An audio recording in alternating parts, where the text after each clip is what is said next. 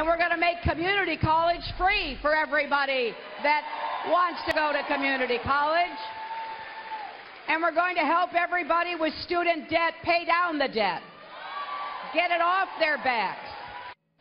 Okay, just exactly how we're going to do that. Does that mean taxpayers are going to be the ones responsible for paying for everybody else's student debt that decides that they don't want to pay those debts anymore?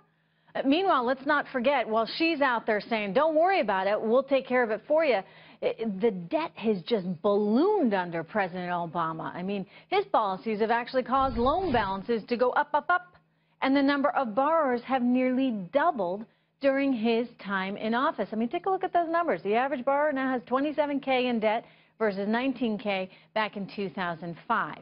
Joining me right now with their thoughts on all of it, Fox News radio show talk host Alan Combs, along with Cato Institute senior fellow Dan Mitchell. Dan, you know, I've said this for years.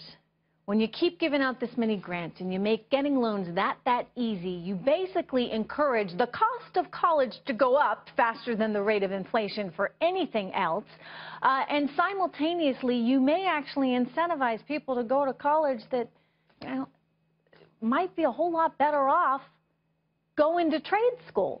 Dan, have the policies that Obama has put in hurt Americans?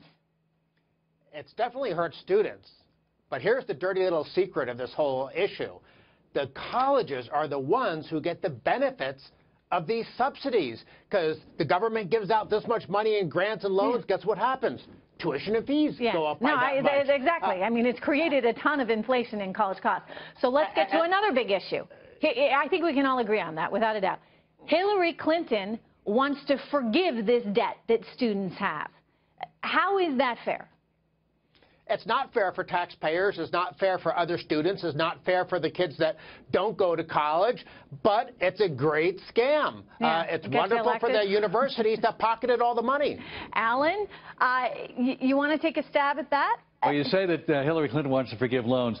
In 2007, there was a student loan forgiveness program passed under the previous president, before Barack Obama. It wasn't some kind of liberal idea.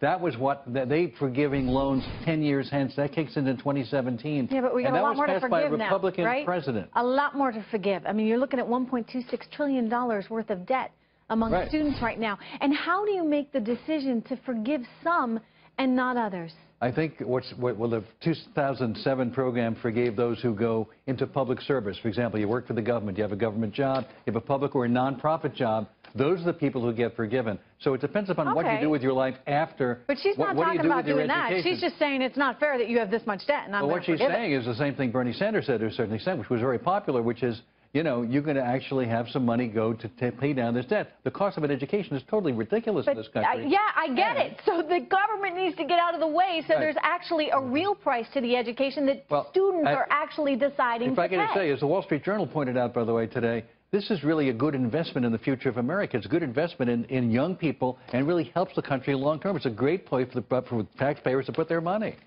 Dan, does it teach people the right lessons? I mean, you can basically walk away from your bills?